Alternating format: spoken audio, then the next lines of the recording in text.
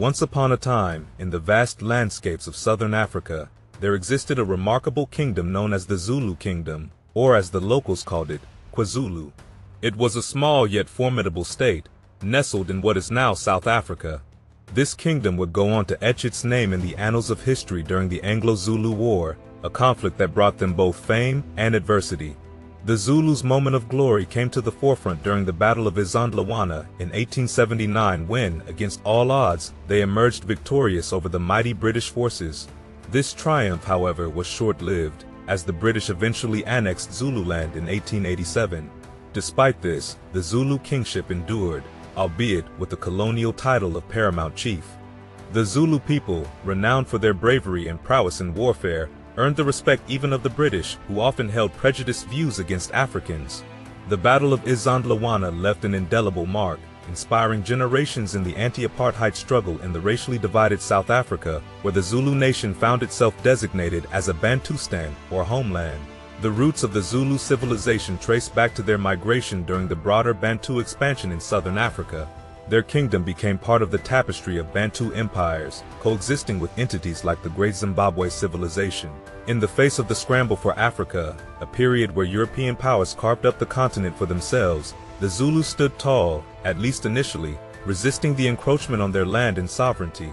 The rise of the Zulu Kingdom under the leadership of Shaka adds a fascinating chapter to their history. Shaka, the illegitimate son of Chief Sinzangakona, faced exile alongside his mother Nandi. Their refuge with the Umtetwa set the stage for Shaka's journey as a warrior under the guidance of Dingiswayo, leader of the Umtetwa paramountcy. After Sinzangakona's demise, Dingiswayo played a crucial role in helping Shaka ascend to the position of chief of the Zulu Kingdom. However, the story took a dark turn with the succession of Shaka's half-brother, Dingane. In a treacherous act, Dingane conspired with another half-brother, Mshangana, to murder Shaka. The throne tainted with blood, Dingane continued his ruthless quest for power by executing Mshangana and eliminating all royal kin. This brutal purge extended to past supporters of Shaka, securing Dingane's grip on the throne. Amidst this dark chapter, one half-brother, Mpand, managed to escape the purges, perceived as too weak to pose a threat at the time. As the Zulu Kingdom navigated the turbulent currents of history, new chapters unfolded with clashes against the Voortrekkers and the eventual ascendancy of Mpand.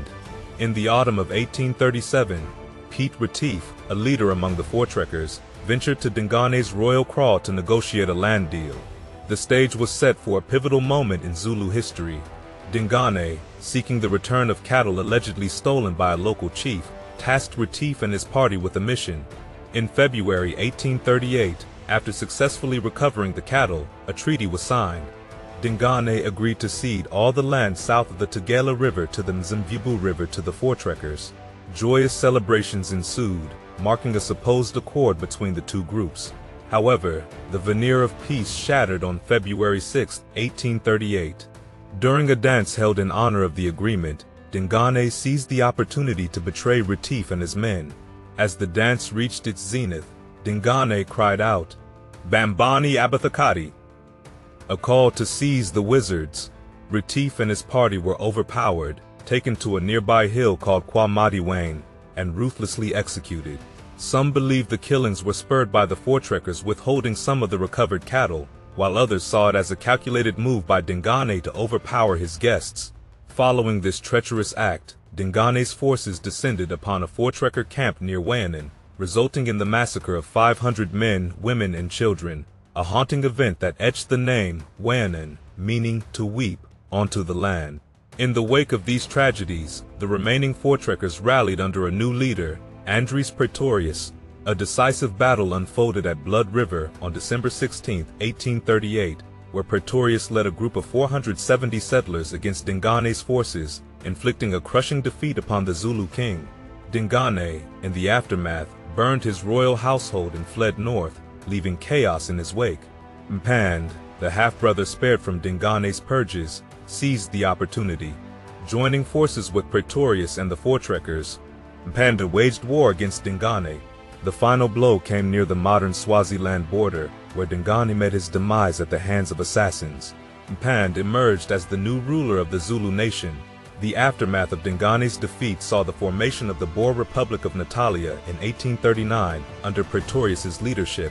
Mpande, maintaining peaceful relations, witnessed the region's transformation. However, the tides of conflict turned in 1842 when war erupted between the British and the Boers, leading to the annexation of Natalia by the British. In the midst of these changes, Mpande shifted his allegiance to the British, fostering good relations with them. In 1843, however, Mpande initiated a purge within his kingdom, resulting in deaths and mass migration of refugees into neighboring areas, including British-controlled Natal.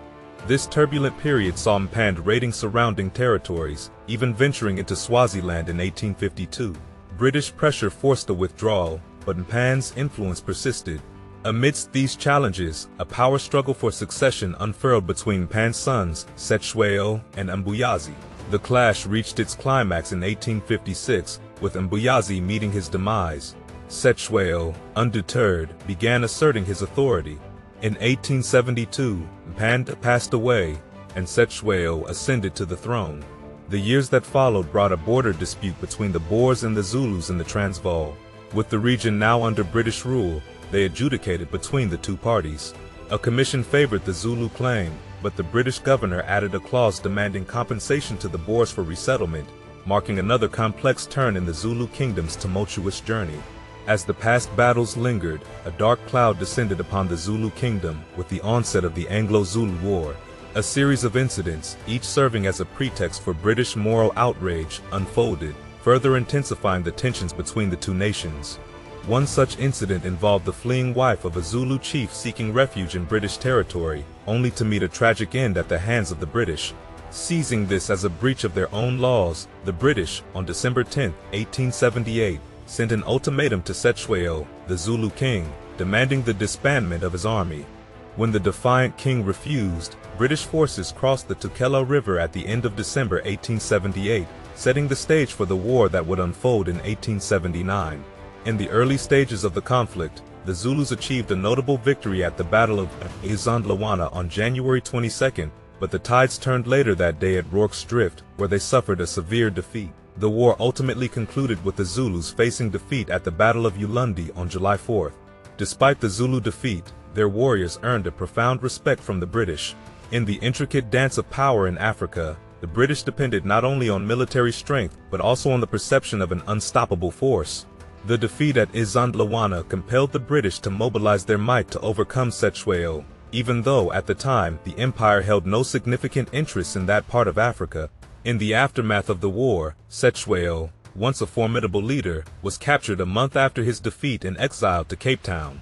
The British, in an attempt to control the Zulu Kingdom, divided it among 13 kinglets, each ruling over a subkingdom. Predictably, conflicts erupted among these subkingdoms, adding another layer of turmoil to the beleaguered land. In a surprising turn of events in 1882, Cetshwayo was allowed to visit England.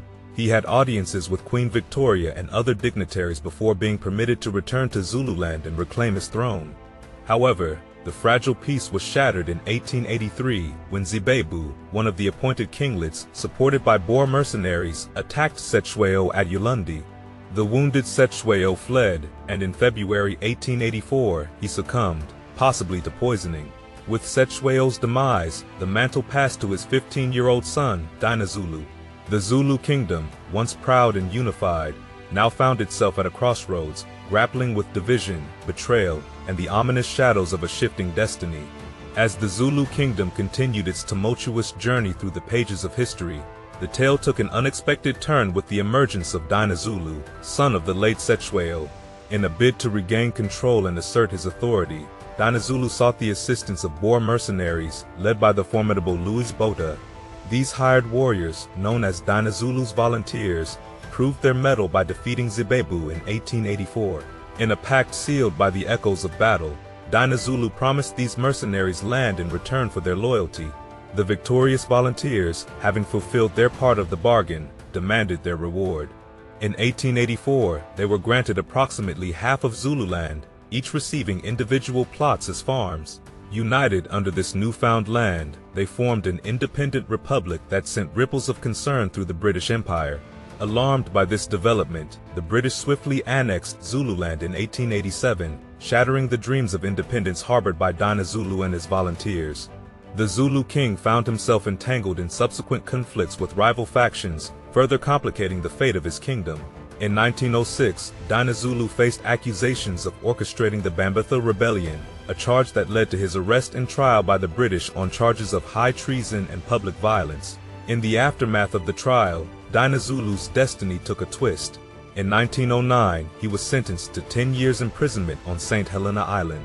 His ally Louis Botha, who had led the volunteers to victory, later became the first Prime Minister of the Union of South Africa.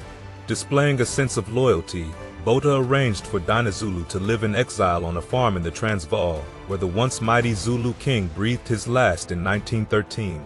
The reins of Zulu leadership, however, were not entirely relinquished. Dinah Zulu's son, Solomon Ka Dinah Zulu, struggled to reclaim the royal legacy but faced resistance from South African authorities who recognized him only as a local chief. Despite official titles, Solomon garnered support among chiefs, political intellectuals like John Longalibalele Dube, and the ordinary Zulu populace. In 1923, Solomon initiated the organization Inkatha YaKwaZulu to champion his royal claims. Although the organization experienced periods of dormancy, it resurfaced in the 1970s under the leadership of Mangosuthu Buthelezi, Chief Minister of the KwaZulu Bantustan. The recognition of Solomon's son, Cyprian Bekuzulu Ka Solomon, as the paramount chief of the Zulu people in December 1951, carried limited power. White South African officials retained control over ordinary Zulu people through local chiefs, emphasizing the disparity between titles and real authority. The era of apartheid brought forth the creation of the KwaZulu homeland in 1950. From 1970 onward, all Bantu people were considered citizens of KwaZulu, not South Africa, losing their passports in the process. This distinction was abolished in 1994, and KwaZulu is now part of the province of KwaZulu-Natal. Throughout the struggles against oppression, the Zulu people held on to the pride of their early resistance to white domination. Shaka remained a national hero, his story enacted in numerous dramas that fueled the spirit of the anti-apartheid struggle. In 2004, thousands of Zulus participated in a reenactment of the Battle of Isandlwana, marking its 125th anniversary, an event that resonated with the enduring pride and resilience of a people shaped by their remarkable history.